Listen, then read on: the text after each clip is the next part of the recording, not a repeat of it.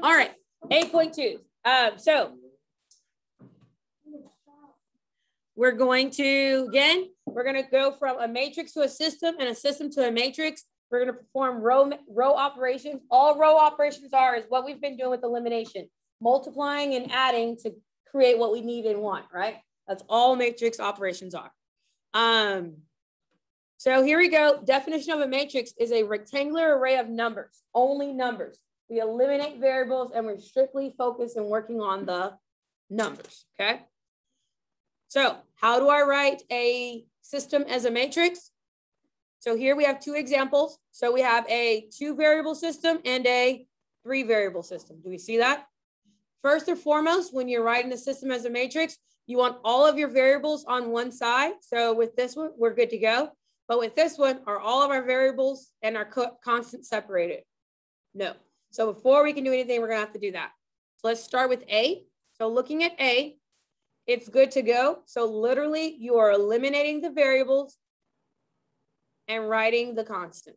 So coefficients and constants are the only thing that go into your augmented matrix. Ringing a bell? Okay, so 3, 4, 1, 3, 4, -1. Some people like to use the line, the vertical line, to separate your coefficients and your constants. It's totally up to you. It's a personal preference. So whichever way you want to do it, no one will stop it, okay? So we're both in agreement that y'all are good, that you don't need to pay attention to the review. Yes. So you remember all of this. Yes. 100%? I forgot to do elimination. What? So then you should be watching yesterday's video. Okay. All right. So when we are writing this, coefficients, all variables are present. So, and no variables. And what that does is that if you are easily distracted by a bunch of stuff on your paper, then you're eliminating those variables, okay? So this problem, are all of my coefficients on one side and my constants on the other? Yes, no, maybe so. No, -4 and -7 are constants, right? They're not coefficients because they don't have a variable. So before I do anything, I need to move them to the other side of the equal sign.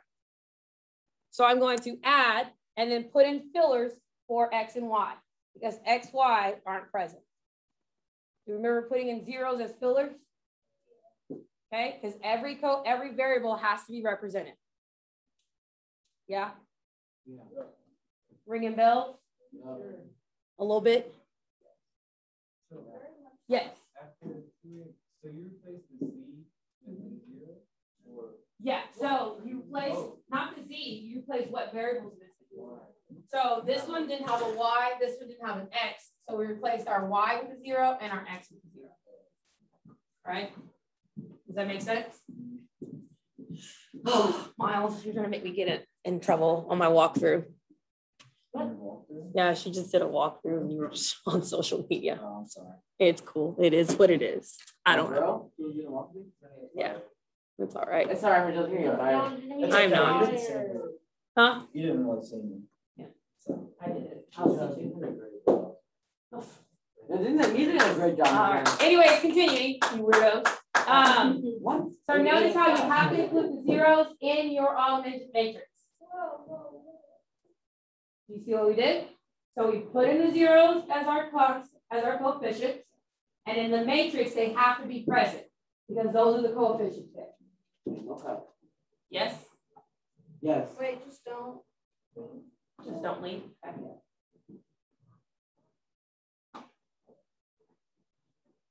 So again, all variables on one side, constants on the other, and in the matrix we only put our coefficients and our constants. Capiche? Wait, no. Okay. I remember the zeros, but wait, why do we do that again? Because every variable has to be represented. And if I do 0 times a variable, does that affect the equation? No, but if I did 1, that changes the equation because 1 just means that it's already there. 0 means that it's not present, and so because it's missing a Y. So it has X and Z, but what variable is missing? Y. And this one has Y and Z, but what variable is missing? And so when I write the augmented matrix, I'm going to also include those zeros. Okay, sweet. because they're your coefficients. Got it? Capiche? Tired. All right, now we're going to go other way. So writing an augmented matrix into a system. So what if they give you this? Can you go backwards? You should hopefully can, right? So if we come here and we go backwards, you're going to think alphabetically. First row is X, second row is Y, last row is your constant. On a big one, X, Y, Z, constant.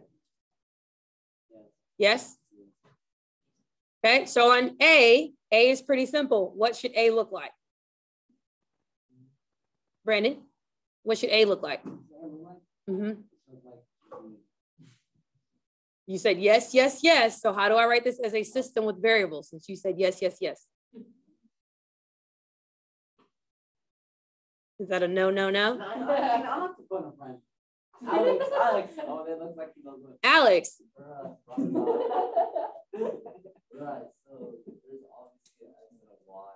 So 1x minus 2y equals 12. Awesome. And then my other one is? 2x minus 6 equals 18. There we go. Okay. Now We're not going to do B. Okay, we're about to do B, but are we good with A? Yes. I remember now. Yes, you remember now? Yes. All right. B had zeros, right? And so those zeros mean, are they represented in the system? No, they're not. So when we write B, make sure that you're not including those in the system. So what does the second row not have? Y. And the third row doesn't have X. We see that? Okay. So it turns out to be this. Thing. I actually remember this one. Now you remember for real? Yeah. I remember doing this.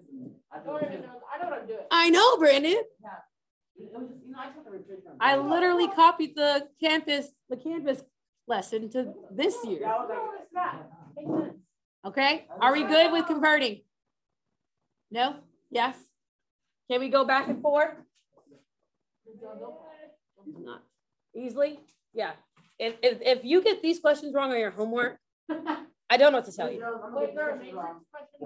Yes, I don't know what to tell you. You get these wrong on your homework. I gotta take the notes. What if I take this question wrong? I just said I don't know what to tell you. I literally said the words. All right. Row operations. Row operations are what we've been doing with elimination, but we're not worried about X, Y, and Z. We're just worried about the eliminating and changing the rows and columns, okay? So things you can do with your rows. You can interchange them. So you can switch row 1 with row 2. You can replace a row by a non-zero multiple. So like I can multiply that row by 1, -2, -3. Things I can do with elimination, right? I can replace a row by the sum. So I actually can add 2 rows together and make a whole new row out of that. So these are the things we can do with rows to make them and manipulate. It's like playing an endless puzzle game. I know, so fun. So for example, I have 1, -4, 2, -6, and 1 and 8, okay? And it wants me to do the following row operation. It says R2 equals -2R1 plus R2. So that means I'm changing row 2 to this operation. So it wants me to multiply row 1 by -2 and then add it to row 2. Does that make sense? Wait, columns or? Columns stand, rows you sit. Columns stand, rows you sit. Okay. So here, it wants me to follow this. So to create my new row, I'm going to multiply everything here by -2 and then add it to this guy.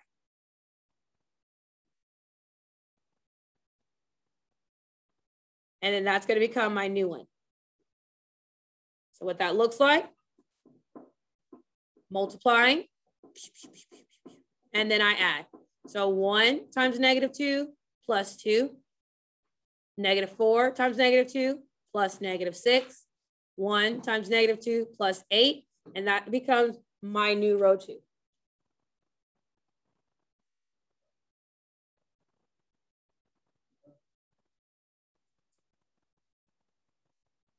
So what row operations allow you to do is, unlike elimination, where you have to do things step by step by step by step, with row operations, you can do things in multiple steps. So notice how when I capitalized it, that means that this is a new row versus the lowercase, which is my current row. So what is my new row? What's -2 times 1 plus 2? Thank you, I was concerned. What is -2 times -4 plus -6? 2. And then what is -2 times 1 plus 8? Say that again. 6. You said 6, Alex? You said 6, Alex? You said 6? Okay, you said 6. I heard 6 too. I heard 6 too. Yeah, pretty sure he said 6. Yeah. -2 times 1 is what, Alex? -2 times 1? And -2 plus 8?